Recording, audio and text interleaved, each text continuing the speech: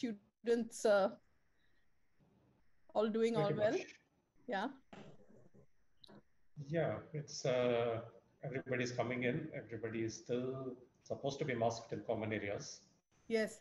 But classes are basically offline, and we have very few offline seminars so far. But there are a few visitors and things. So we had a hybrid thesis defense this morning, where the external examiner was offline and was online, and a few others were online. But yes, we were in one room. Yeah, we've been doing that for some time. It's actually so convenient, because thesis advice, examiners don't have to come dashing across the country or somewhere else in the world. Yes, just for a thesis. Sense. It's nice, actually.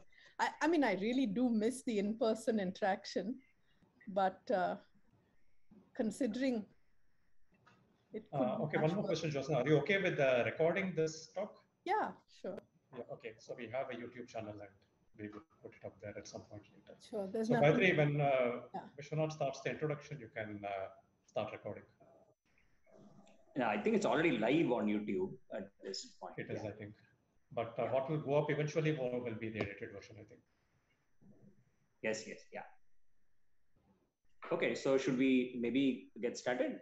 Sure. Just around 4. Yes, I think we can. Okay, so welcome everyone to this distinguished lecture series as part of the 75th year of India's independence, the Azadi Ka Amrit Mahotsav. Today's speaker will be Professor Jyotsna Dhawan.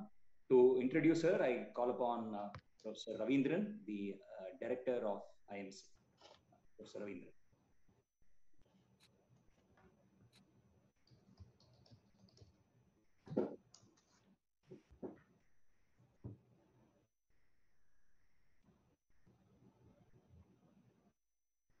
Professor Ravindran, are you muted? Yes. Sorry, yeah. So it's indeed a pleasure to welcome Professor Jyotsna Dhawan as our account speaker. And we all know that we are celebrating 75 years of independence, also 60 years of IMSc. I'm really thankful to her for agreeing to give this talk in the eminent scientist category. And for the benefit of our audience, I would like to actually say a few words about Professor Jyotsna Dhawan. She is the CEO of DBT, Wellcome Trust India Alliance, an organization that funds the best and the brightest in the biomedical research ecosystem in the country. And she is also a cell and developmental biologist who has worked on stem cells and tissue repair for past 80 years.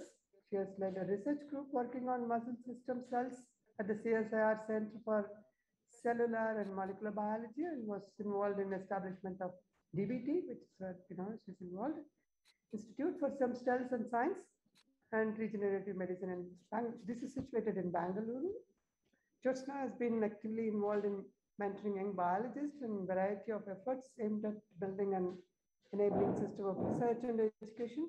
She has served as the president of the Indian Society for Cell Biology, the Indian Society for Developmental Biologists, and she is a fellow of Indian National Academy of Science. And I again welcome her for this evening talk at IMSc. Thank you again for agreeing to give this talk, and I leave it to you. Thank you. Am I audible? You're audible. Just one comment. We have, I think, 20 participants on Zoom and about 8 watching on YouTube. If anybody has a question, perhaps you can type it in the chat box on either Zoom or YouTube, and I will pause the speaker to take the question. There can also be questions at the end. Over to you, Jyotsna. Thank you. Thank you so much, Professor Ravindran, for inviting me for this lecture to celebrate the 75th year of our independence and the 60th year of math science. It's a huge privilege for me.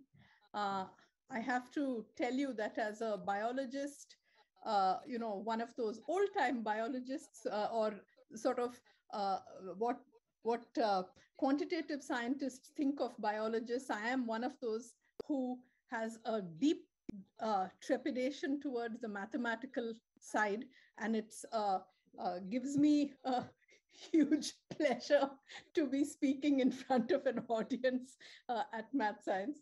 So thank you for that, and thank you, Rahul, for the interactions over the years in multiple different fora, and it's a pleasure to be here. So today I'm going to talk about work that's been done in my lab over the last many years, but also I would like to situate it in the context of the field. So many of the things that I'm talking about have really been done by other groups. And I thought I would try and give an overall feeling of where the field is going. And I will point out which aspects are the specific work of my lab. So I titled my talk The Quiet Life because we work on muscle stem cells in their dormant phase and how this dormant phase is important for tissue repair. So if I can have the next slide. So when we think about muscle, we think about young active muscle as represented by our wonderful sportsmen in the most recent Olympics. And it's such a matter of pride for me to show this slide with all of these medal winners. So muscle actually comprises a fairly large percentage of body mass for those of us who are young and active. Of course, for those of us who sit behind a computer screen all the time, this might be significantly less. So next slide, please. So just sort of thinking about the biology of muscle, it's not just a major part of the human body that enables movement, but it's also a major metabolic tissue. It controls movement of the limbs, and there are multiple muscles of the face which allow us to express emotions. The diaphragm is a muscle that helps us to breathe. It's critical. The jaw and the throat muscles help us to swallow. The eye muscles around the eyes are extremely important for eye movement. And as we all know, exercise is very important to maintain muscle function. But muscle is lost both in disease and in aging, and movement becomes difficult, and it can impact all of these other muscles that I've shown you up here, particularly breathing. Now, the heart is also a muscle, but cardiac muscle is quite different from skeletal muscle. Skeletal muscle is voluntary muscle, and cardiac muscle has different molecular and cellular origins. So I'm going to restrict my talk today to skeletal muscle, which is what we study. And we study the stem cells of skeletal muscle, which are responsible for making muscle during development and for repairing muscle later in adult life. And the overall thrust of my talk is that if we can maintain muscle stem cell function, we can help prevent muscle loss during aging and disease. But in order to do that, we have to understand molecularly and cellularly the interactions of muscle stem cells with their environment and what happens within them and how it's controlled. Next slide, please. So up on the top, I'm showing you with these pink pictures are essentially cross sections through muscle tissue, showing you on the left normal muscle tissue, and then what happens during an injury where you have a major disruption of the normal beautiful tissue architecture, but 2 weeks later you have a perfectly regenerated muscle. So there's a very robust regeneration response. And what happens actually is that damage to the muscle, which can be because of traumatic injury or because of disease, actually leads to the death of the myofibers, which are the muscle fibers, and the activation of the adult muscle stem cells, which I'm abbreviating here as MuSC, or satellite cells. And they're called satellite cells. They were first found in 1960s by Alexander Mauro, who found that there were these cells which were located at the periphery of the skeletal muscle fibers, which actually seemed to get activated during a tissue repair response, and then made new cells which fused back into the muscle fiber and allowed their repair or regeneration. And on the bottom, the green picture that you see is actually the little green dots are muscle stem cells sitting on top of a large syncytial myofiber. And a syncytium is a cell that is formed by the fusion of multiple precursor cells. And that's how myofibers develop during embryonic development. Next slide, please.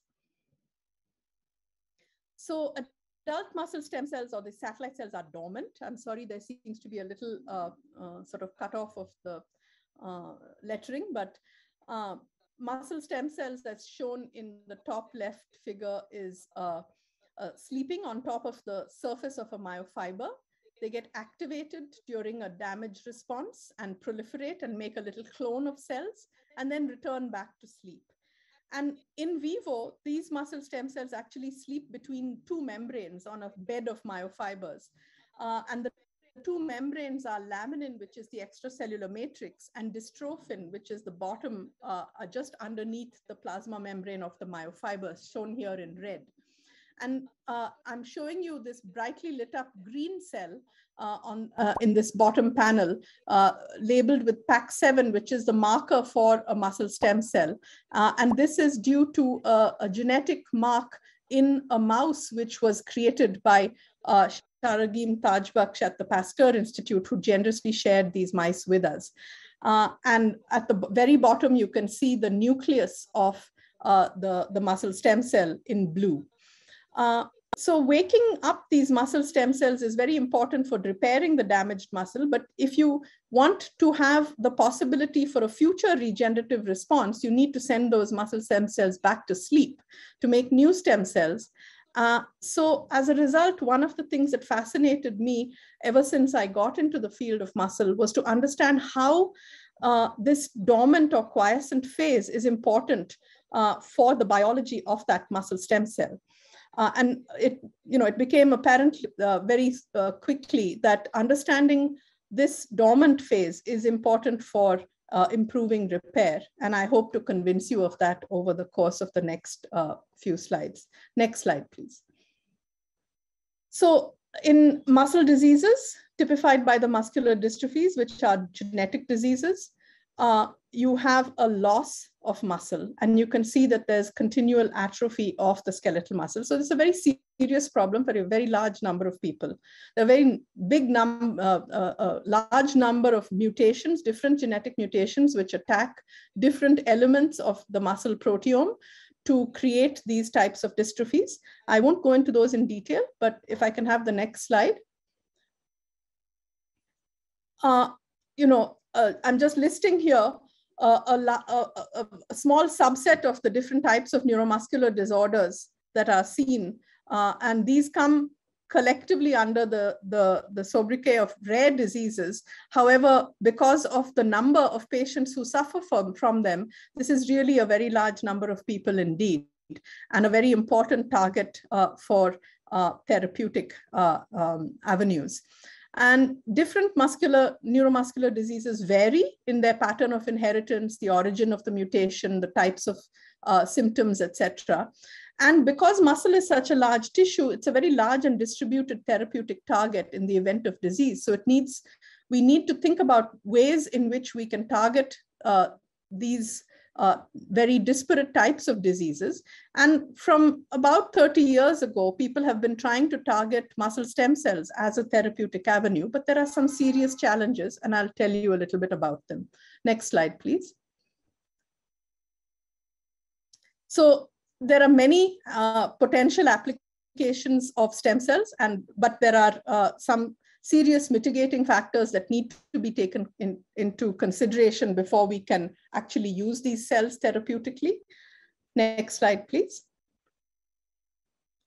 Now, what are the outstanding issues with stem cell transplantation for the musculopathies? As I mentioned, the skeletal muscle represents a very large and distributed target. So you need very large numbers of stem cells to be transplanted.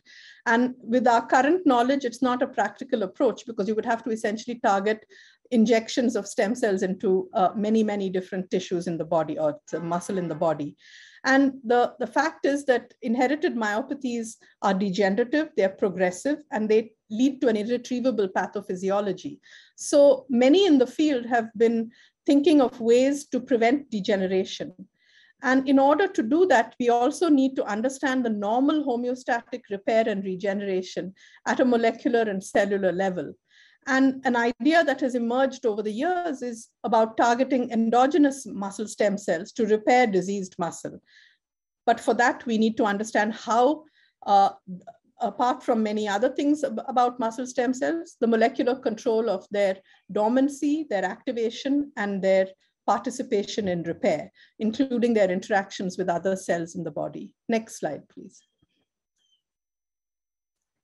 So one of the things about dystrophic muscle is that it can mount a response, a repair response, but it very rapidly exhausts its natural capacity because of repeated degeneration, because the actual mutation leads to the degeneration of the myofiber and is not targeted at the muscle stem cell. So even if you keep waking up the stem cell, they get exhausted with repeated rounds of repair. So we are interested in understanding this dormant phase to offer a new perspective in regeneration. Next slide, please. So I showed this slide earlier, and just to recapitulate that the muscle stem cells sleep between these two membranes, and we need to wake them up to repair. Next slide, please. So one of the things that that was evident very early on in the field was that if you isolate these muscle stem cells or satellite cells from their little myofiber niche, you break the quiescent state. So you can isolate them very efficiently using flow cytometry. And as I told you, one of the tricks that we use is to use these marker mice in which the muscle stem cells glow green. So we can use flow cytometry to get a highly purified population.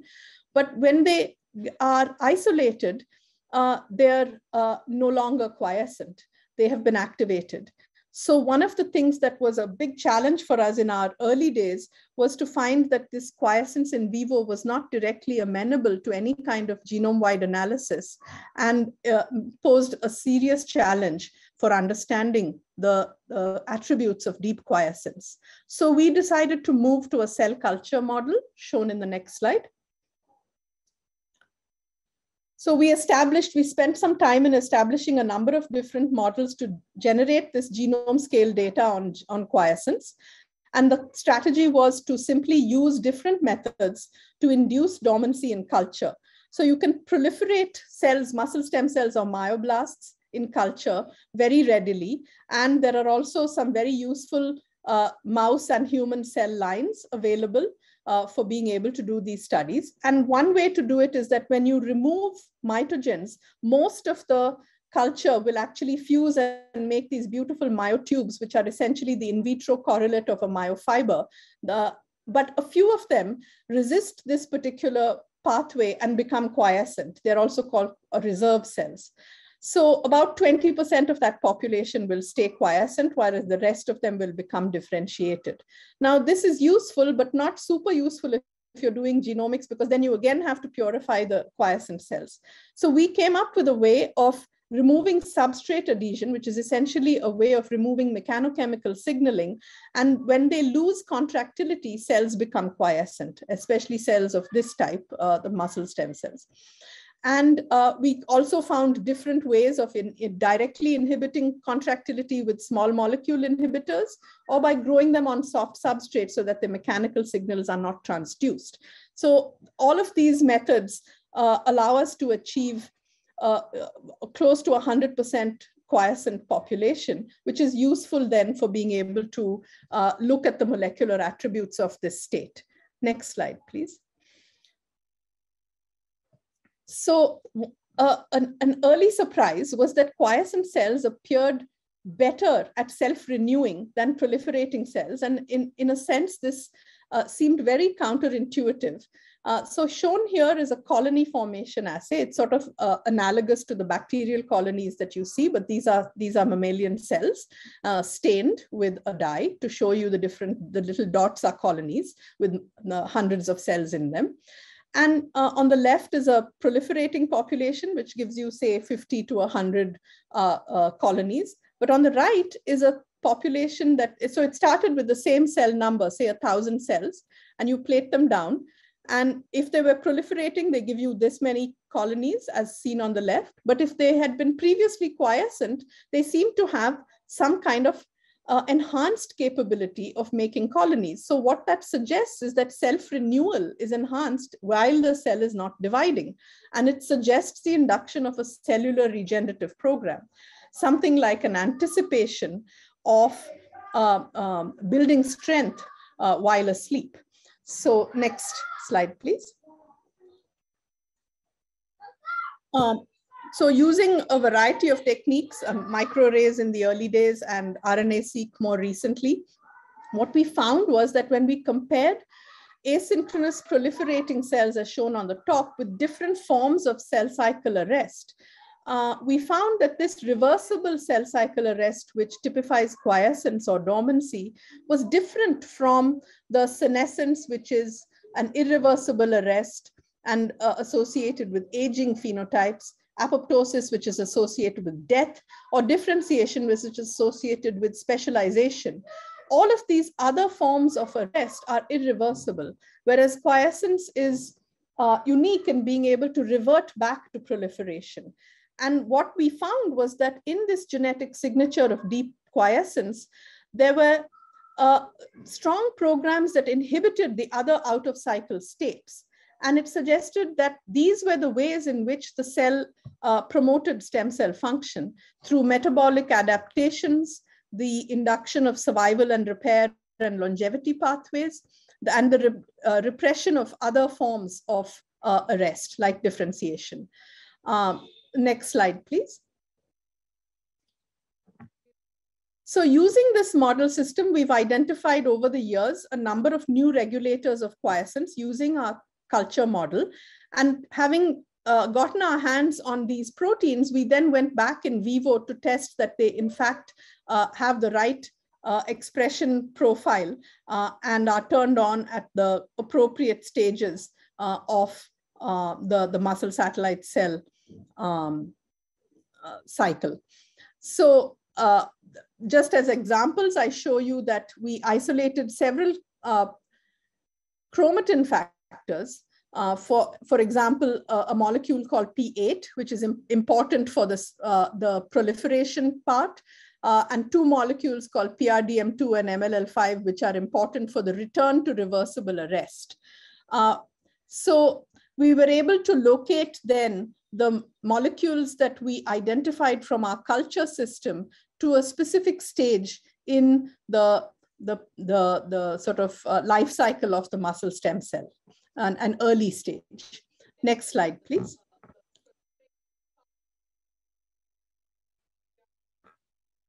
Now, I skipped to inform you about recent studies in the field, which were done by Philip Mourikis and Sharagim Tajbaks at the Pasteur and Tom Rando at Stanford, where they have actually superseded now the need for an in vitro system. And what they did was to offer a very interesting new view of quiescence by directly fixing the muscle stem cells in vivo, very lightly with paraformaldehyde to prevent their activation during isolation, and then isolate these cells and do genome-wide analysis like RNA-seq, which is possible. You can't do functional studies on these cells because they are fixed and so no longer alive, but you get very excellent RNA preparations. And what these two labs found was that the in situ fixation redefined the quiescence program and gave us a somewhat different transcriptional profile than what had been seen before. And so when we compared, next slide, please, our muscles sort of stem cell model, which is based on a C2-C12 myoblast, mouse myoblast system, these are a proliferating line of myogenic cells. We compared these to the data that we got from the published work of Tom Chung, Tom Rando, and Sharagim Tajbaks and Philip Mourikis. And it was really gratifying to see that if you see the blue circle, you see that the sort of green triangles which represent the fixed satellite cells or the quiescent, deeply quiescent satellite cells in vivo, and the little green boxes, the rectangles, they cluster together in a principal component analysis. And this is of RNA-seq data done from 3 different labs and compared to ours. Whereas the proliferating myoblasts, the activated satellite cells, and the unfixed satellite cells, which would essentially be what used to be called quiescent satellite cells because they were freshly isolated without fixation, they cluster in very different portions of the analysis. So what that suggests is then that these myoblasts, which have been in culture for 40 years intermittently, remember their origins so well as to really compare to the freshly isolated quiescent satellite cells. And this was extremely gratifying. We haven't yet published this work. We are just in the process of trying to get our paper revised. Next slide, please. So I'm showing you here the little red cell sitting on the top of a muscle fiber. I love this picture because it looks almost like an arm muscle. Next slide. Just to remind you that the quiescent cell sits on top of the myofiber and is dormant, and when activated, creates a pool of new proliferating cells, of which most go back and fuse to make the myofiber, but a few return to quiescence to create a self-renewing population. So when Ajoy Aloysius was in the lab several years ago, he was an NCBS student who joined my lab while we were at INSTEM for those few years. He decided to actually look at the signaling components that were important for this transition. And he decided to look at, next slide, please. Oh, sorry, just to back up, what we found over the last several years is that regulation at multiple levels keeps these satellite cells or muscle stem cells in a poised state during quiescence. So what do I mean by poised? I mean that we have balanced epigenetic networks. We have polymerase pausing at different gene promoters, quite a large number. We have a number of mechanical and growth factor signals that need to be integrated. And today I'll tell you about 2 little stories, one on signal-dependent transcription factor switching and the other one on mRNP granules and translational flux, so that I can just give you a flavor of the kind of molecular analysis we have been trying. Next slide, please. Yes, so Ajoy wanted to know what the signals are that switch satellite cells between quiescence and activation. And it was known that, for example, there were proteins such as Wnt and HGF, which were very important for cells to become activated and which were readily observable during the first few minutes after activation. And proteins such as the Notch pathway, which are important for pushing cells back into quiescence. And TGF-beta as well. So what Ajoy found, next slide, please.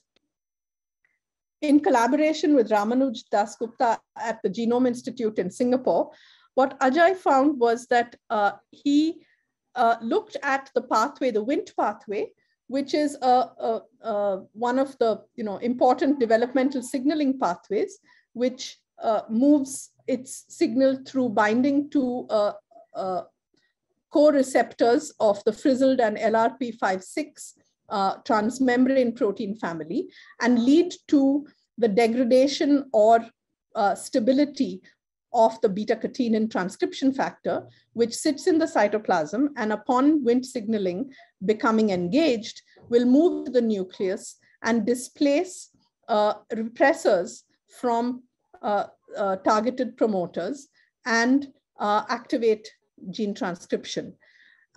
It's well known in the field that the Wnt signaling pathway impacted muscle cell proliferation and differentiation. But what Ajoy found was that, in fact, there was during quiescence, there was crosstalk between this pathway and the TGF-beta pathway, such that the 2 interacting transcription factors at the level of the nucleus seemed to switch depending on quiescence or proliferation. Next slide, please. So what our model is that in proliferating cells, the Wnt pathway is active and beta-catenin moves into the nucleus and partners with its other partner of the Wnt pathway, the LEF1, at active promoters which are marked by a specific sequence, and activates transcription of a particular set of genes that are involved in proliferation. The TGF-beta pathway in proliferating cells is not very active. However, in quiescence, what happens is that engagement of TGF-beta leads to the activation of SMAD3, which is also cytoplasmically located, and then moves into the nucleus and actually engages with LEF1, which was the originally in proliferating cells, the partner of beta-catenin. So this transcription factor switching actually seems to be important for establishing the quiescent phase. And this work was published a few years ago. Next slide, please. So quiescence is regulated at multiple levels, as I said. And one of the things that we found was that there was globally repressed transcription, that there were epigenetic modifications that were needed for quiescence maintenance. More recently, we found that quiescence is associated with the extension of a primary cilium, which is this little antenna which sticks out of the cell and is involved in signaling. And that, as I just told you, that Ajoy's work showed that there was this transcription factor crosstalk that regulates quiescence. So next slide, please. So basically, quiescent cells are poised to proliferate and differentiate, but they're held in check. And so how is this balance regulated? I told you that in previous work, we looked at balanced repression versus silencing by chromatin regulators. And we also wanted to know what the cytoplasmic location of this balance might be, if at all. The next slide, please. So you would know that mRNAs exiting the nucleus have two different fates. They can either go directly into a translating pool of polysomes, or they can be held in a repressed state in a non-translating pool, which sometimes associates with repressors and are held in conglomerations or complexes called P-bodies or stress granules. Next slide. So these diffuse RNA binding proteins, which hold on to some RNAs, and I should back up and say that, you know, RNAs are never naked nucleic acid molecules. They're always coated with RNA binding proteins from birth to death.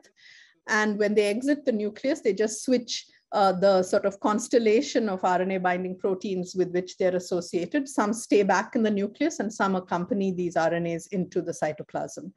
Now, in the cytoplasm, you have two forms of these RNA binding proteins. Some which are diffusely located in the cytoplasm are non-functional, but others are phase separated into little self-organizing bodies called mRNP granules. There are many different kinds of mRNP granules, so I'll just call them mRNP granules because P-bodies and stress granules there are multiple different RNA binding proteins which are interacting with them, and so I'll just stick to the mRNP granule terminology. And these are critical for executing mRNA fate. Next slide. So in these stress or storage granules, you have one constellation of molecules, proteins, which are associated with these mRNAs. And shown here is a number of different ones. You don't have to remember any of the names except for potentially FMRP, which I will talk about later, which is a translational repressor. And next slide, please. You also have decay granules or P-bodies, where the mRNAs appear to be turning over much more rapidly. And these are because of the functional association of different types of ribonucleases and enhancers of ribonucleases, such as the decapping proteins and the enhancers of that fate, typified by a molecule called DCP1A, which is typical of the decay granules. Next slide, please. So this is the team that studied the mRNP granules in quiescent muscle cells. We started this work while I was at INSTEM with Farah Patel and Malini Pillai and Nainita Roy. And then this got continued when I moved back to CCMB, and Shweta Sundar has been the primary work. Done the primary work, supported by all these other people. And this was a collaboration with our colleagues in King's College, Simon Hughes and Pete Zammit, who are both in vivo muscle biologists. Next slide, please. So little was known about these mRNP granules and skeletal muscle, but a pioneering piece of work from Colin Christ when he was a postdoc at Margaret Buckingham's lab in the Pasteur Institute showed that in fact, critical transcripts such as the molecular determinant of muscle, MIF5, are held in an untranslated state in the quiescent cell in an mRNP granule. And upon activation, these transcripts are released into the translating pool so that these cells now very rapidly assume a myogenic fate and proliferate and move towards myogenesis and repair.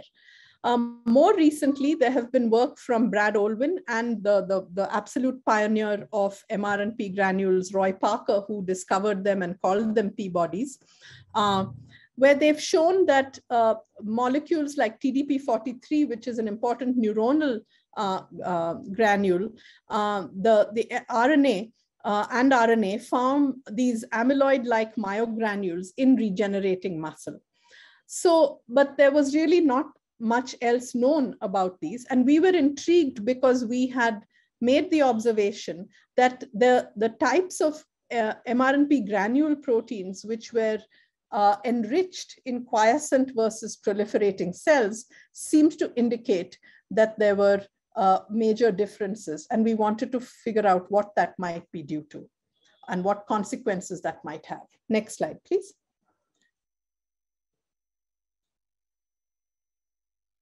Could I have the next slide?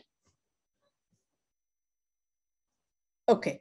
So we decided to just start with a very descriptive exploration of what kinds of mRNP granules are there in muscle stem cells using these, the single fiber system where you isolate single muscle fibers with their associated muscle stem cells sitting still in their niche and immunostain them to look with antibodies to probe for the kinds of different mRNP granule proteins that might be present and look by microscopy. Next slide, please.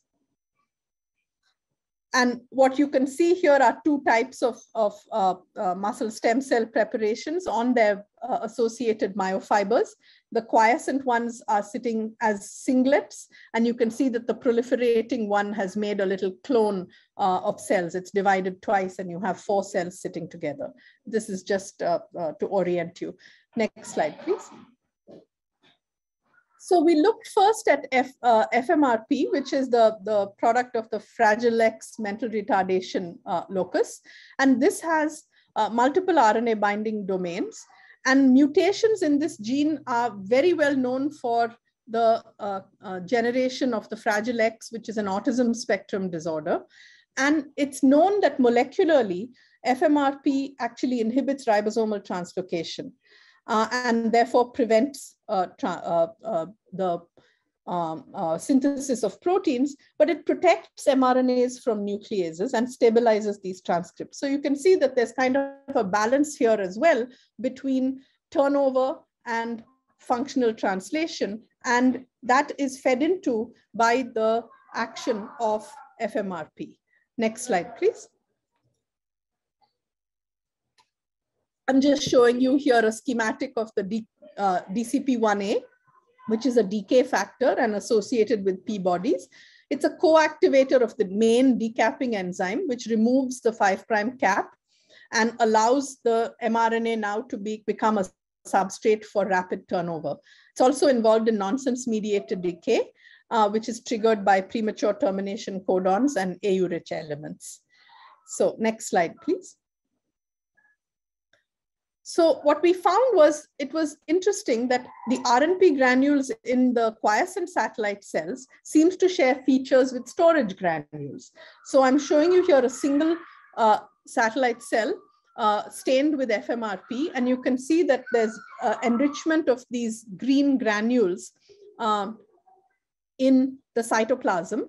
The satellite cell is marked with PAC7 in red, and this multiple different forms of proteins like GW182, FMRP, and others, which all are associated with RNP granules of the storage type, seems to be enriched in the quiescent cell.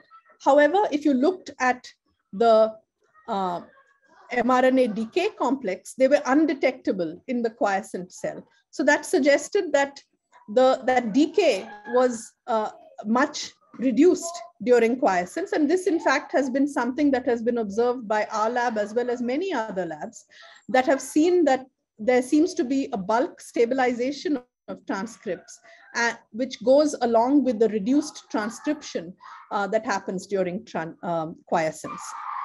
Next slide, please.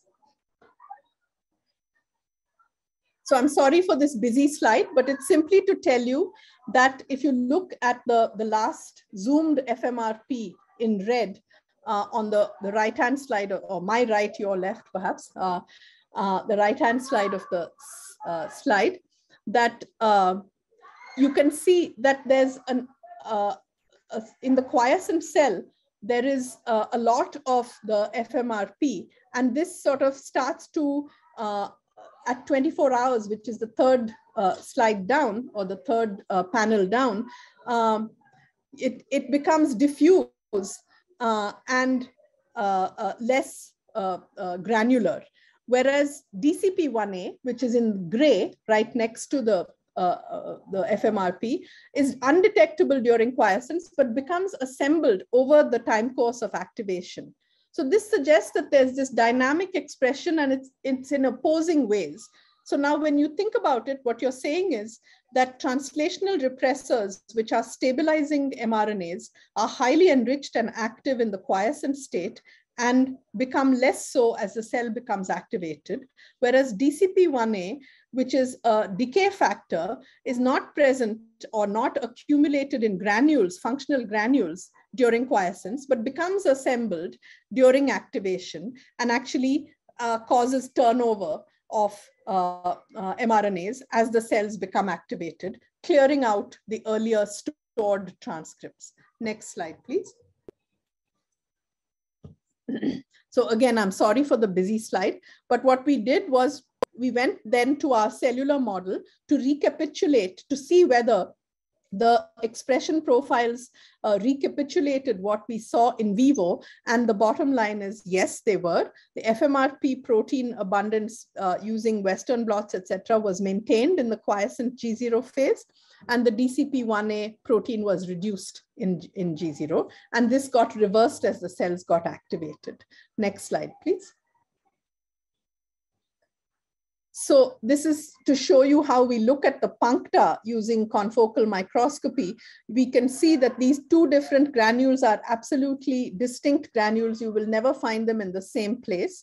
And so they're non-overlapping, and they have different assembly phases.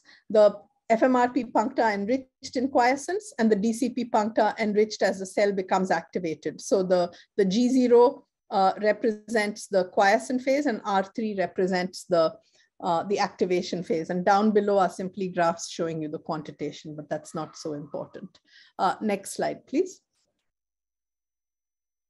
So again, sorry, this is a super busy slide, and I simply won't go through it all. I will simply tell you that we did a polysome analysis, which is essentially isolating all of the translating ribosomes in the cell, distributing them on a gradient, and looking at what are the proteins which are associated with them, as well as what are the transcripts. And what this actually showed was that there was a major translational block in G0 or quiescence, and the transcripts accumulated in the mRNP fraction, which is essentially in the non-functional, non-translating fraction in G0. And then they got shifted towards the polysomes when cells were proliferating or activated. Next slide, please. So what we see is that there's a reciprocal regulation of mRNPs and translation during this quiescence and reactivation switch. And FMRP were enriched in quiescence and DCP1 in the proliferating cells. Next. We then went back because we're lucky enough to be able to have access to FMR1 knockout mice. So FMR1 is the gene encoding FMRP, and Shona Chatterjee at NCBS, as you know, has been studying autism spectrum disorders for many years and has made significant contributions in that area. And he was, since he was studying only the neural cells, we were lucky enough to be able to simply get the muscles from the same mice that he had sacrificed for looking at the brains. And what we found was that, very interestingly, there was a reduced cross-sectional area of the myofibers in the muscle of these mice, suggesting that there was a homeostatic problem. And in fact, so that's shown, for example, in the green dot plot up on the right-hand side, you can see that the cross-sectional area of the myofibers is much smaller in the FMR1 mice, suggesting that the muscle stem cells were not as active and not capable of generating full caliber muscle fibers. So if you isolated the muscle stem cells using flow cytometry from either the wild type or the knockout mice, what we found was that the myofibers had very reduced, the muscle stem cells had very reduced proliferation. I'll wind up in a couple of minutes. Next slide, please. And so what Shweta did was to use knockdown analysis in culture to see if we could recapitulate that in vivo phenotype. And in fact, what she found was that knocking down DCP1A had an increased proliferation phenotype, whereas knocking down FMRP decreased proliferation.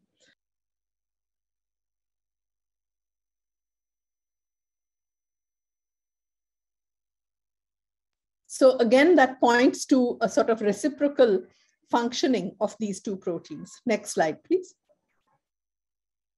So I think we'll skip another couple of slides because these are details. Next slide.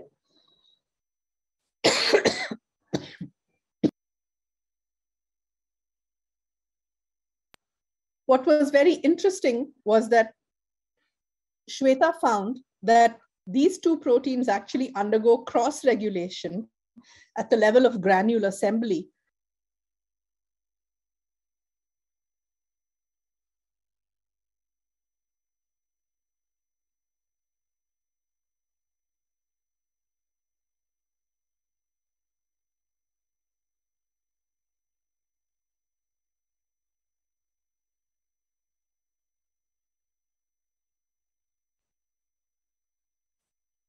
So not only did these two proteins have altered regulation during quiescence and activation, but they seem to cross-regulate each other.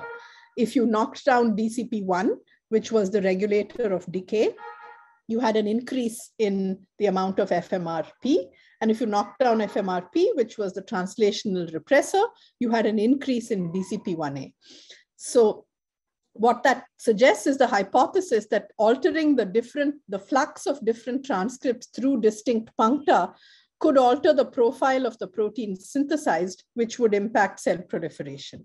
We don't yet have direct evidence for this, but we do have evidence that the transcripts appear to show different abundances. We don't yet know at what level. Next slide, please. So the model that we have is that when you deplete the decay factor, these cells now become hyperproliferative and resistant to entering quiescence. Whereas when you deplete FMRP, which is the translational repressor, you have an increased turnover of particular pro-proliferative RNAs and decreased proliferation with an aberrant quiescent phenotype. Next slide, please. I'll skip this summary just say that what our study tells us is that cells are monitoring the global transcript usage versus stability, and it appears that FMRP and DCP1A interaction, not direct interaction, but genetic interaction, appears to be a central component of this. Next slide, please. So this work was published in Skeletal Muscle last year. Next slide, please. So what I hope I've convinced you is that potentially understanding the molecular attributes of quiescence has led to different kinds of insights that might actually allow us to develop therapeutic avenues in the future, simply by being able to assist cells in returning to quiescence and increasing their self-renewal capability and protecting them from the destruction that happens during the damage response. Next slide, please. It's very interesting to us that also quiescence seems to affect phenotypes at two different ends of the spectrum. The failure to exit quiescence leads to the lack of repair and degeneration, whereas defective quiescence, the inability to enter quiescence, may actually underlie both tumor formation and degenerative disease. So we think that this is something that requires a fair amount of study. And indeed, there are labs all over the world that are studying this at a much deeper level than our own. Next slide, please.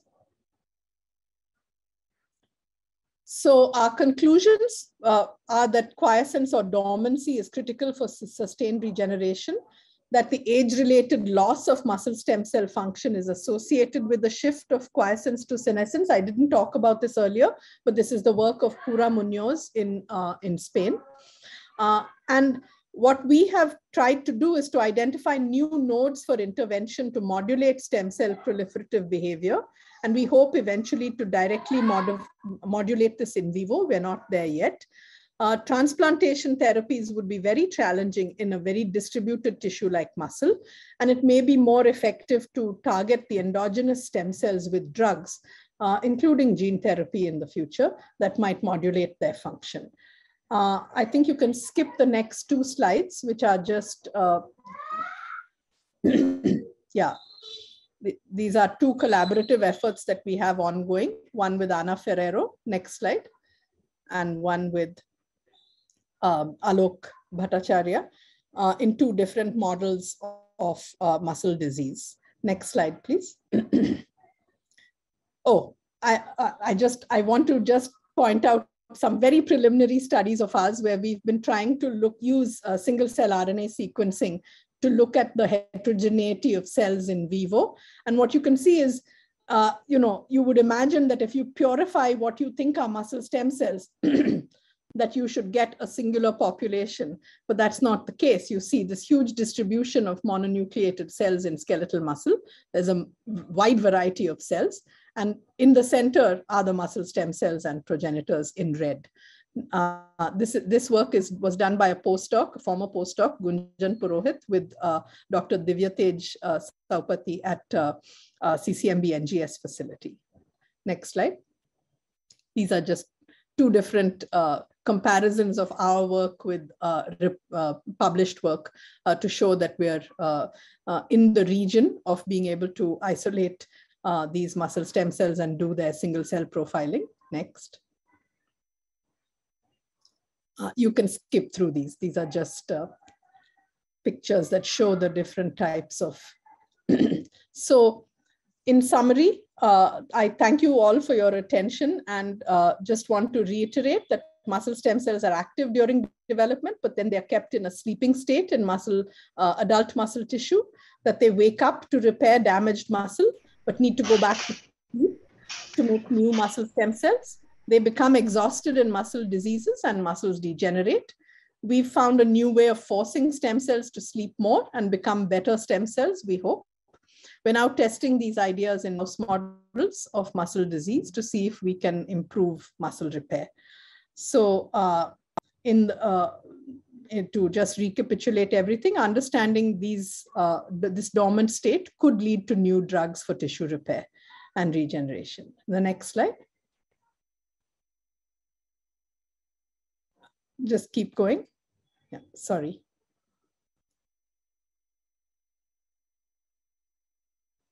I think you're going the wrong way. Yeah, so this is just the lab situated in a myotube. Most of these have now moved on. The ones with the asterisks are still in the lab, as the lab is shutting down over the next year as I've moved to the India Alliance. The last slide. Just to thank all my funding sources, my wonderful students, and my collaborators, and of course the major contributors, the mice, who literally gave their lives for the study. And I thank you all for listening to me, and hope I haven't gone too much over time. Yeah. Happy to take questions. Yeah, yes. Thank you very much for this wonderful, wonderful talk.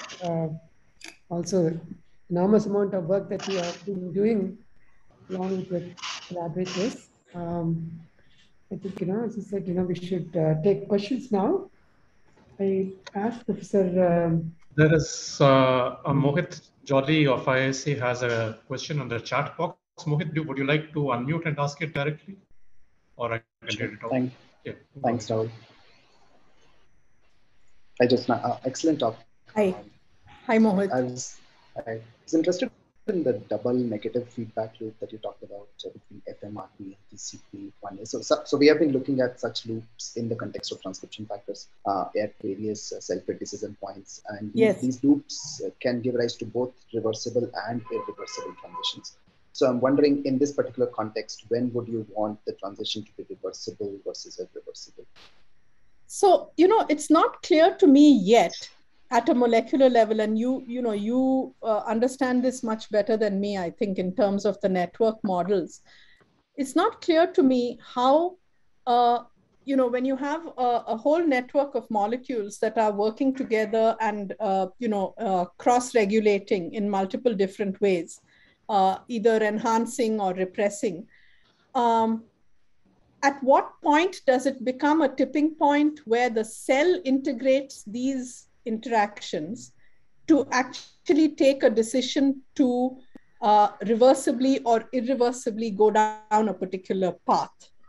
So, because both of these molecules, say in the case of DCP1A and FMRP, they are both affecting multiple mRNAs or mRNPs through their function. And the mechanism by which they are cross-regulating each other is not yet known.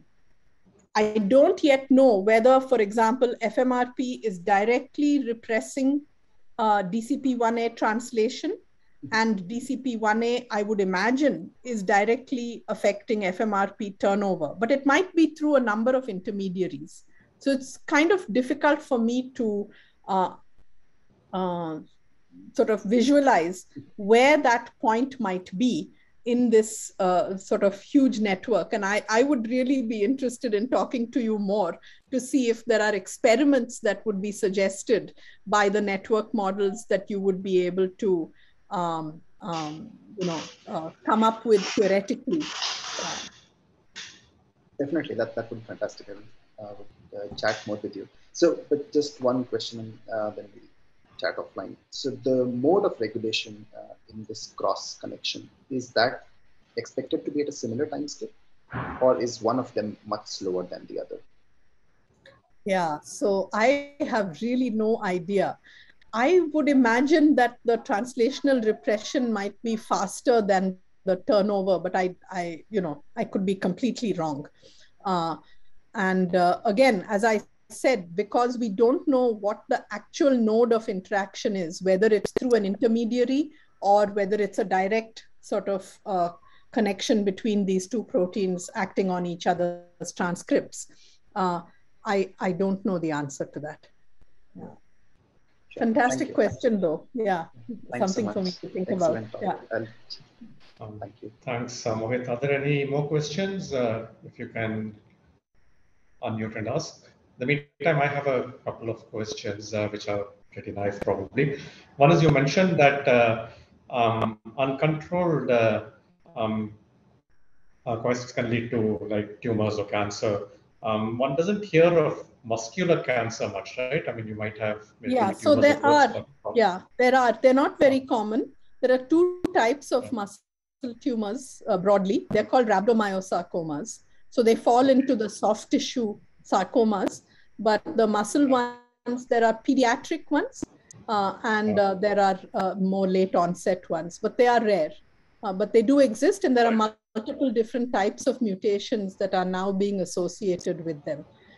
Whether the target is the muscle stem cell itself or the environment is not known for some, but in some cases, it's known that there are particular genes responsible. Yeah. Yeah, it seemed a bit counterintuitive to me that most tissues don't have these quiescent stem cells and muscles do.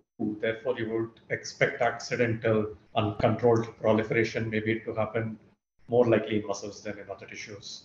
But so actually, most tissues do have stem cells. So even the brain, which was thought to be the sort of the final frontier, and you didn't want to mess with the brain once you formed all those neurons and made all those connections, it's very clear that there are particular regions of the brain which have proliferative progenitor activity.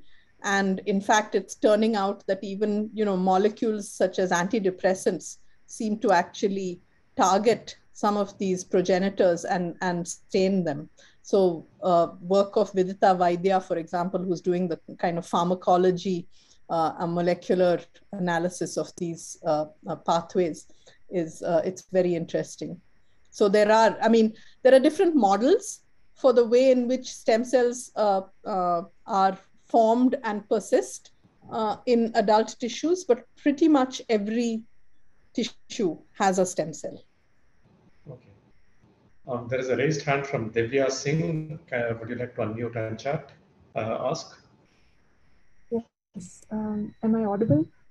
Yes. Yeah, thanks. Thanks, Jyotsna. It was a really great talk. I hope you can see me too. Hi, Divya. Hi. I had a couple of questions actually. First, maybe a little naive, and it's a follow-up of what Rahul already asked. Do you know if there is if the module of FMRP and DCP1 is conserved in other niches where you may see quiescent and proliferating stem cells? I have not looked. Our lab has not looked ourselves, but I have no reason to believe that it doesn't, because these are very widely expressed molecules. Even though FMRP was first identified in the context of Fragile X syndrome and the autism spectrum disorders, it's very clear that it's expressed in multiple tissues. It's just highly enriched in brain, and it seems to have a particular, a greatest phenotype in brain. But the fact is, what our study showed was that even muscle had that phenotype, which was not to be expected because the mice seem to, move around okay, etc. So that doesn't seem to be. So I have every expectation that this particular module would exist in a wide variety of cells where FMRP and DCP1A are expressed. Thanks. And the second question I had was related to the first part of your talk, where you said the emergence of a primary cilium coincided with the state of the cell being quiescent. Yes. So I was wondering if Wnt signaling is known to happen in the cilium. So I was wondering if the Wnt TGFP signaling that you said is important for the cells to either remain in the quiescent or switch to the differentiated state. Do you know if this happens in the cilium? And would the proportion or would the population of cells, quiescent cells that you're able to isolate from the tissue, would that change if you used an activator of cilium development or inhibited cilium development in any way? Yeah, all good questions. We don't know whether the Wnt signaling phenotype that we saw with respect to the transcription factor switch in quiescence, whether that's mediated through the cilium or not. These are difficult experiments to do simply because localizing molecules to the cilium using sort of immunohistochemistry, immunocytochemistry, etc., is very tough. And the kind of in vivo labeling, genetic labeling that one would need to do in order to do that, we are not yet at that stage. But we would love to be, eventually able to do such experiments. What we do know is that, very interestingly, if you suppress the formation of the cilium, okay, by knocking down a molecule that's responsible for allowing the cilium to grow, which is one of the proteins, IFT88, which is a transport a regulator of the transport process, which allows the building of the cytoskeleton inside the cilium. If you knock that down and the cilium is not extended, you actually enhance the signaling through multiple different pathways. Wnt signaling, TGF beta signaling, hedgehog signaling, PDGF signaling, etc., which suggests that even though the cilium is extended during quiescence, right, it's a little bit of a conundrum. You have this antenna, which is supposed to be a signaling antenna, right? But it's extended in the phase of the cell cycle where the cell is supposed to be sitting there quietly and not responding to any signals. Then you knock it down and the cell is now, fully capable. In fact, what it suggests is that the cilium is actively suppressing signals. So there's something about the configuration of the cilium and the way it connects to the rest of the cell that is creating that milieu of an inhibitory signaling phenotype. So that's something that we followed for a certain period of time, and now we've kind of switched that project to actually trying to figure out what's happening with the centrosome, which is at the base of the cilium. And Preeti, my student, is looking at that. Thanks a lot. Thanks, Jyotsna. Great talk. Thanks, Divya. Is there any other question? Perhaps one last question from me. Is there any difference between different striatal muscles in different parts of the body? The reason I ask is they seem to develop differently, like biceps and thigh muscles are bigger, and there's a common theory. I was wondering how accurate it is that exercise develops muscles by causing micro injuries to muscles, which are then repaired, Yes. presumably by the mechanism we talked about. So Yes. is that more or less the same across all muscles? It is more or less the same, except there are, depending on the sort of molecular phenotype of different muscles, which is a sort of a composite phenotype of the kinds of different myosins that they express, which are the motor proteins, which build the specialized muscle cytoskeleton. So there are, broadly speaking, there are fast muscles and slow muscles, right? So you have, for example, the difference between a marathon runner and a sprinter is the rapidity with which they use their muscles and the tonal quality of their muscles, right, during training. And so these two different types of muscles. So, well, if you're a non-vegetarian, you would also know these as the red meat and the white meat, okay, when you're eating chicken. So these seem to have different, slightly different numbers of the stem cells, okay? So, but by and large, they repair at relatively similar rates, Okay. Yeah. Okay, thanks a lot, Jyotsna. I'd like to ask our director, Professor Ravindran, would he like to say something in summing up? I'm really thankful, for agreeing to this one nice talk. And I mean, even people like me who is not an biologist, we could understand actually, quite a lot of things from your very nice presentation, particularly for our younger colleagues and also the students here. It is really a very nice exposure to the field actually, and motivate them to, look Thank at you. such things. Yeah. Thanks for, Thank you very much, nice Professor presentation. Ravindran. I thought, Yeah. I hope I wasn't sort of too much into molecular gobbledygook for the mathematician who loves the abstraction of numbers. No, it was very nice, actually. We really enjoyed it. Thank you so much, everybody, for participating. Hopefully, we can have, offline talks at some time when you have time, Surely. actually. We'll Surely, be happy to have I you would here. love to visit. I would absolutely love to visit. Yes. Yeah. Look forward to inviting you soon. Thank you very much. Yeah. Okay. Thanks everybody for attending. Thanks everyone for sticking with muscle for an hour. Bye. Bye. Bye-bye. Bye-bye.